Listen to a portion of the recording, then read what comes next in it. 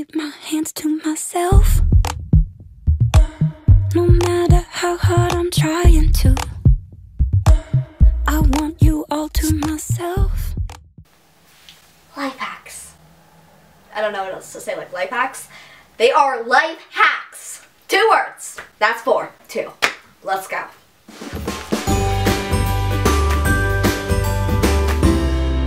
Can't keep my life hacks to myself.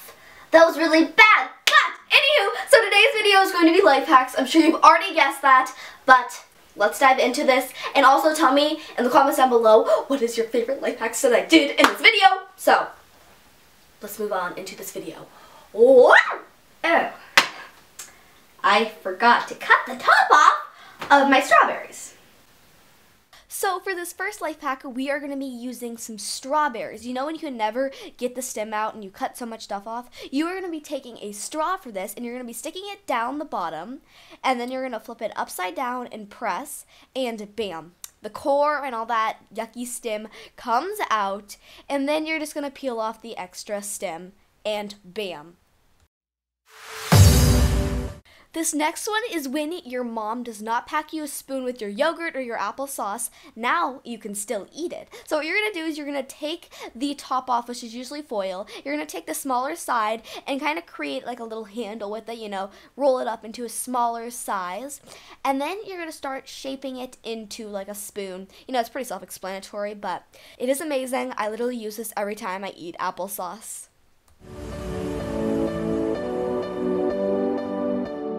So this is really cool. So when you're, you know, cooking your food, you're stirring it, the little hole in the pot, you can stick the spoon in and bam, you have a spoon holder. So this next one is when you're going on a hike or you're going on a run and you want your water to be super cold, but the ice cubes just melt right away. So what you're going to do is you're going to pour out half a cup of the water, and then you're going to make sure you still have half a cup in the water bottle, and you're going to put it in the freezer for about 3 hours at a little tilt, and then you're going to have the biggest ice cube ever. And what's also really awesome about this is when the ice cube melts, you have even more water and it's really cold. So you're just going to fill your bottle up with some water and you have some really cold water. This next one is for when you want to make a taco. So what you're going to do is you're going to flip a muffin tin upside down, pick out 4 of the little muffin tin thingies, and you're gonna fold your tortilla in, and then you're gonna preheat your oven for 375 degrees, pop it in there for about 5 minutes, and you have a crispy taco shell.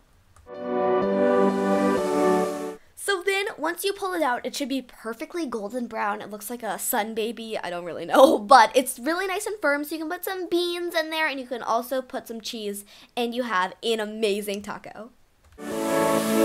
This next one is really fun, and also it's a great emergency thing. You are going to be taking a crayon and you're going to be setting it up straight, and then you're going to be cutting the top off, so then you just have the paper, so then you can light the paper, so you have a crayon candle. It is so cool. You're just going to light it, you know, just going to light the paper, and you have a crayon candle.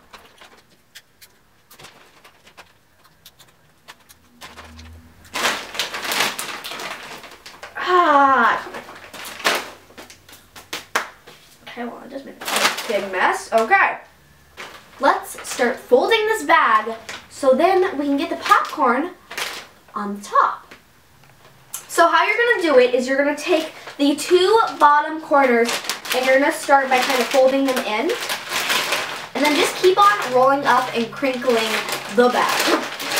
And your popcorn is right at the top.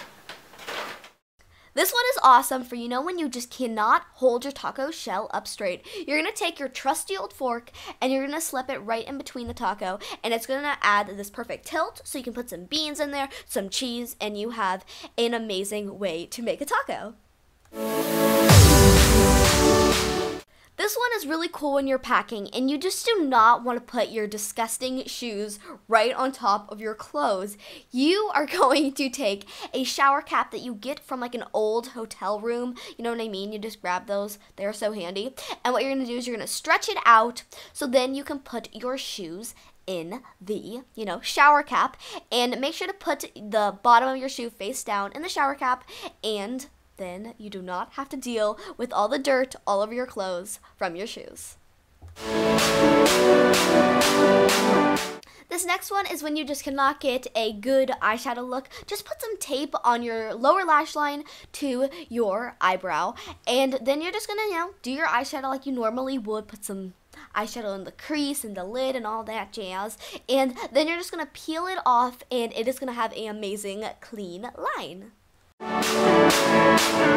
When you just don't have enough time to wash your hair or you don't have dry shampoo, you can make your own with some baking soda and a salt shaker. So what you're going to do is you're going to pour some into the salt shaker. I personally like to use a funnel, so then you don't make such a big mess. And you're just going to screw the top on, and then you're just going to shake it into your hair. I usually part my hair where the grease is, and then I'm just going to shake it into my hair, and it's not going to apply too much. That's the best part about the salt shaker. Are you guys lazy like me and do not want to wash your makeup brushes? Then just grab a makeup removing wipe. It removes the makeup off of your face, so it's of course going to remove the makeup off of your brushes. You're just going to swirl it around on the makeup removing wipe, and bam, you have clean brushes for life. So this is awesome for when you want to paint your nails, but you don't really have enough time for them to dry. What you're going to do is, of course, paint your nails like you normally would, and get ready a bowl of oil, and you're just going to put your nails in the bowl of oil for about like 3 seconds, and they will pretty much instantly dry. This next one is for Snapchat. Okay, so let's say you want to know who watched your Snapchat. So what you're going to do is you're going to go to the little 3-dot tool-y thingy, and then you're going to scroll down, find the one that you want, and you're gonna click the I button, and then you get to see exactly who watched your Snapchats. So shout out to all you guys who watched them. This is another Snapchat one. So let's say you want a custom, filter. What you're going to do is you're going to go to that little page button thingy. That's where all the emojis are. And just find one that you like. I wanted kind of like an orange one. So what you're going to do is you're going to keep on blowing it up. This is a hilarious face. But you're just going to keep on blowing it up until it gets kind of like this ombre effect. This one is really cool for if you want 2 filters. So, I absolutely love this one. So what you're going to do is you're going to hold your thumb on it, and then you're going to keep on swiping, and I want the time one. So now you have 2 filters on your Snapchat.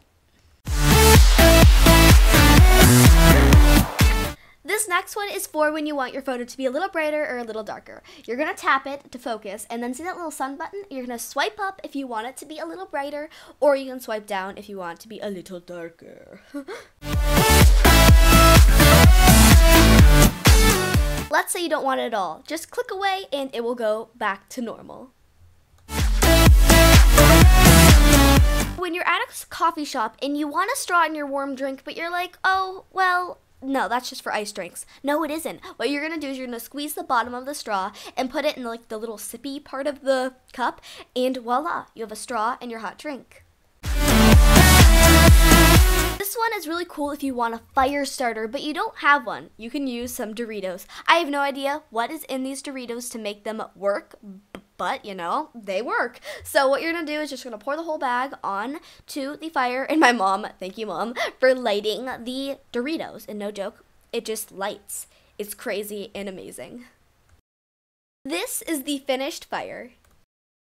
So, I really hope you guys enjoyed the video. If you did, it would be amazing if you guys liked it and subscribed to the Frilly Family channel.